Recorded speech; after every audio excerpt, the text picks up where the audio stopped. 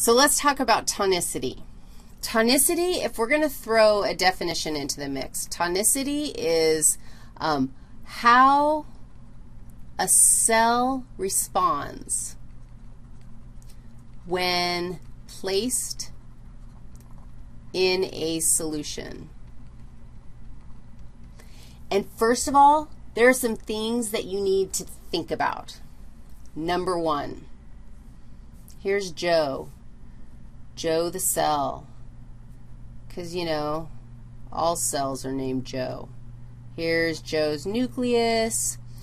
This is Joe's cytoplasm. Tell me, what is the osmolarity of the cytoplasm?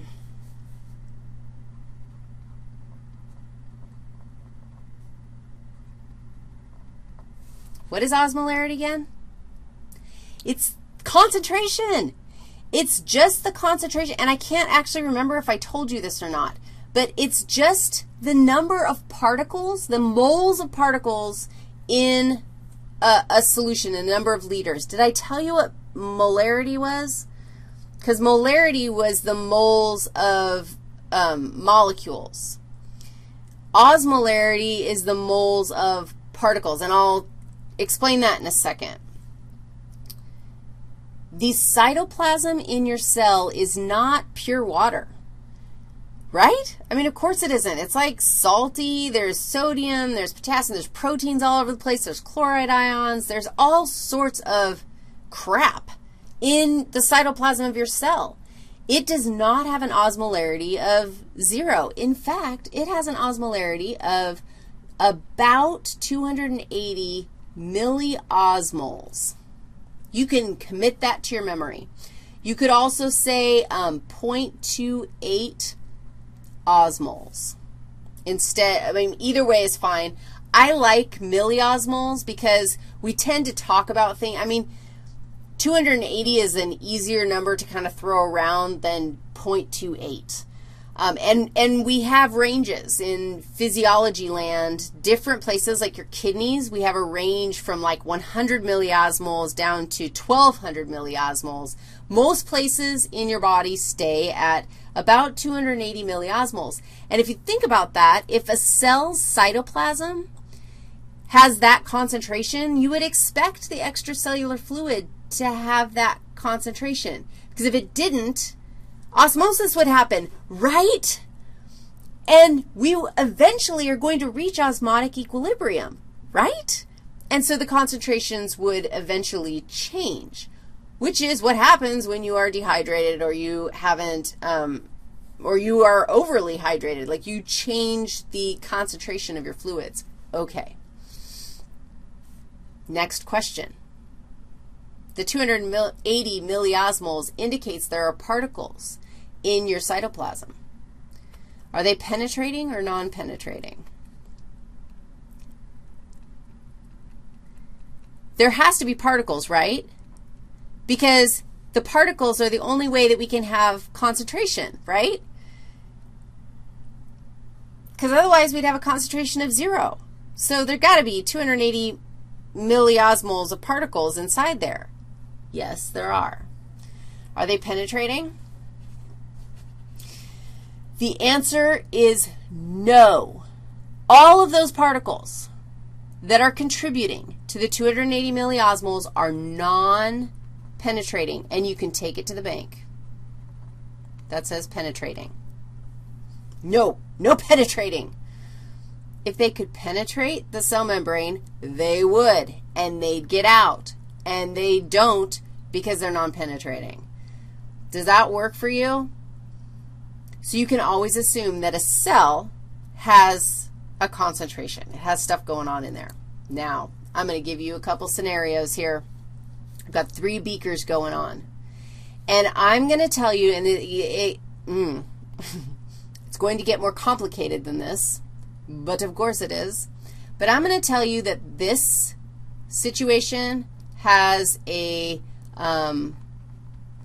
concentration of 280 milliosmoles. And I'm also going to tell you that these particles, whoa, that was a whoa. Those are crazy particles. They're getting crazy. I'm going to tell you that these guys are non-penetrating. What would happen if they were penetrating? No, I mean, I haven't done anything yet. I'm going to drop the cell in. I wish that I could just draw that cell in there, but just imagine it, that I just dropped that cell in there. It has a concentration in its cytoplasm of 280 milliosmoles. I dropped it in to a beaker with a concentration of 280 milliosmoles of non-penetrating particles. Are they the same particles that are in the cell itself? No, doggies. Green particles, red particles, not the same. However, the concentrations are the same, and they're non-penetrating. So they can't go in. They would want to. If they could go in, half of them would go into that cell so that they were in equilibrium. If they could, half of these green particles would come out. Like they would totally reach equilibrium in their own concentrations. In fact, this is a great analogy. Particles are like teenagers. They only care about themselves. This set of particles is not going to care about the particles in here. They, like, whatever, who cares? Nobody cares about those. They're only going to care about particles that are like them. They're going to reach equilibrium if diffusion is happening. Does that work? But if we drop in this cell into these non-penetrating particles, what's going to happen? Is water going to move? No. There's going to be no movement of water. Do you agree with that? The concentrations are the same. And so this is actually an isotonic solution. There's no change in that cell. You want your extracellular fluids to be isotonic so that your cells don't swell. Sometimes your cells swell. If they get put into a hypotonic solution, they're going to swell. And I'm going to write that down even though I haven't given you the scenario yet. Hypotonic. A hypotonic solution is any solution, I don't care what it is, any solution that is going to cause that cell to swell. So give me a scenario, like what's it going to look like?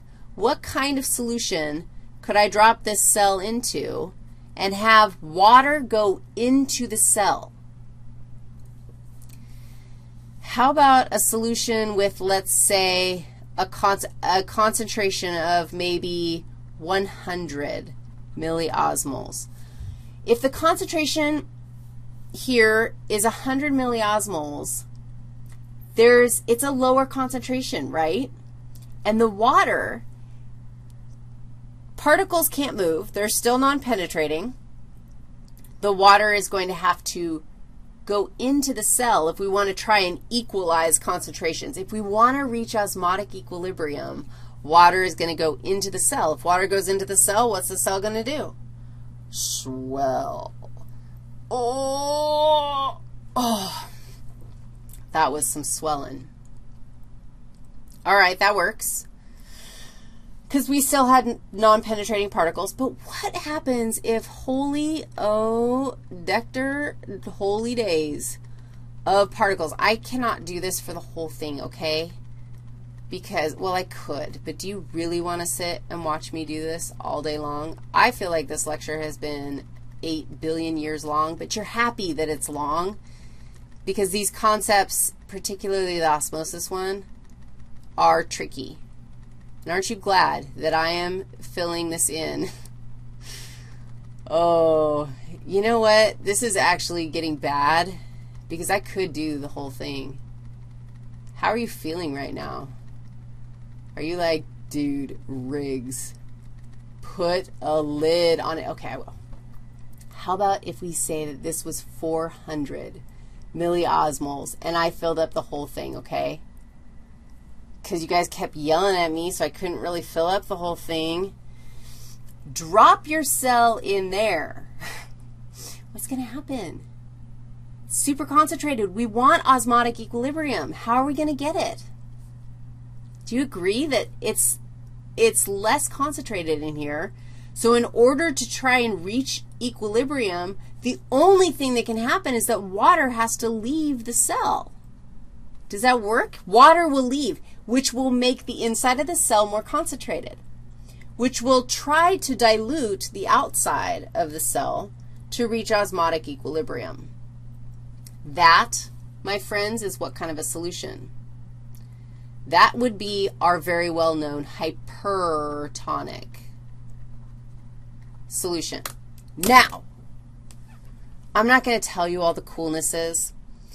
No, hypotonic solutions, no matter what the solution is or how it does it, if the cell swells because water rushes into it, then it is a hypotonic solution. No matter concentrations are irrelevant, all that matters is what happens to the cell.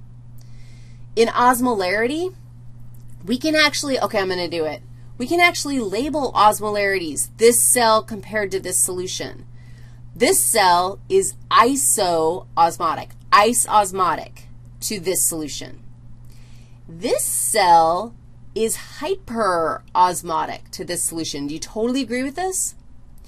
This cell is hypoosmotic to this solution, right? You're totally cool with that because all we're doing is comparing concentrations. What happens to the cell when we drop it in the solution, that's going to determine tonicity. Drop the cell in the solution.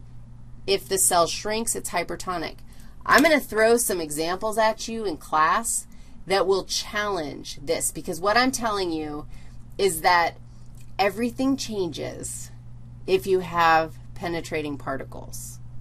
Everything, your tonicity changes if the particles can penetrate. What you think would be the case is no longer the case if particles can penetrate. So think on that. I've had about enough of this talking to myself in my office at this hour of the evening, so therefore, I'm done. And you are going to study osmosis more and more and more. All right, talk to you later.